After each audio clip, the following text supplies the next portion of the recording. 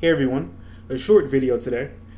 In this video, I'll talk about a common error that beginners get when they're using Flask, why it happens, and how to prevent this error. So I already wrote some code that's going to fail when I demonstrate it. So let me run that now, Python API test.py. So I'll go to the URL, and that's not the error. The endpoint that I have is API. Okay, so this is the error. It's a 405 method not allowed error, and it basically says the method is not allowed for the requested URL.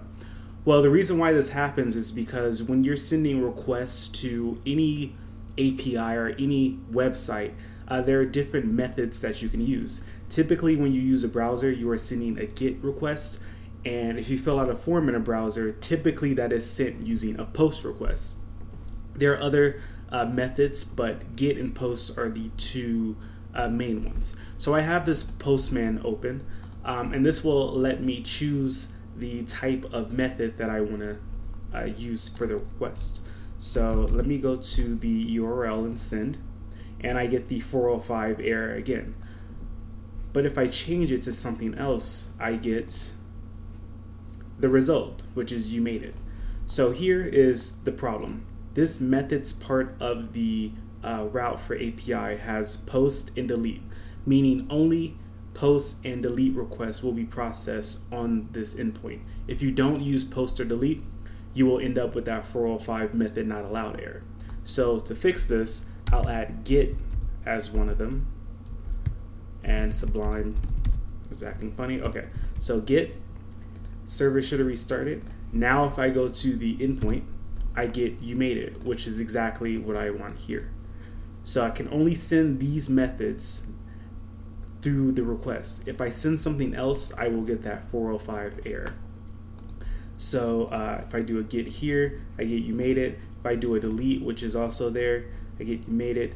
And if I do something else, some of these I've never seen before, like lock, method is not allowed because it's not one of the three. And typically, you'll use these first five here. That's probably why they're the first five. So get is for retrieving information. You're not trying to change anything on the server. While the other four, you do want to change something on the server. Well, you're requesting to. It's up to the server to actually let you change those things. But post and put are very similar. You're putting data on the server somehow, like you're creating a user. You're entering a username and password, something like that, or you're updating some existing information. Likewise with patch can be used for updating existing information. And these are just by convention. You can use whatever method you want. So if you wanted to send everything with delete requests, you can do that without actually deleting anything. You can use deletes to retrieve data, deletes to post data, but it wouldn't make any sense. You won't be following the convention at that point, but you could do it.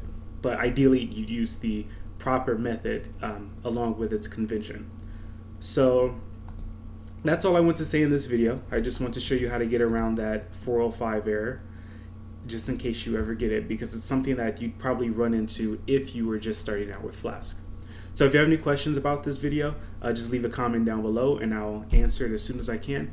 If you like this video, please give me a thumbs up. And if you haven't subscribed to my channel already, please subscribe. So thank you for watching this video, and I will talk to you next time.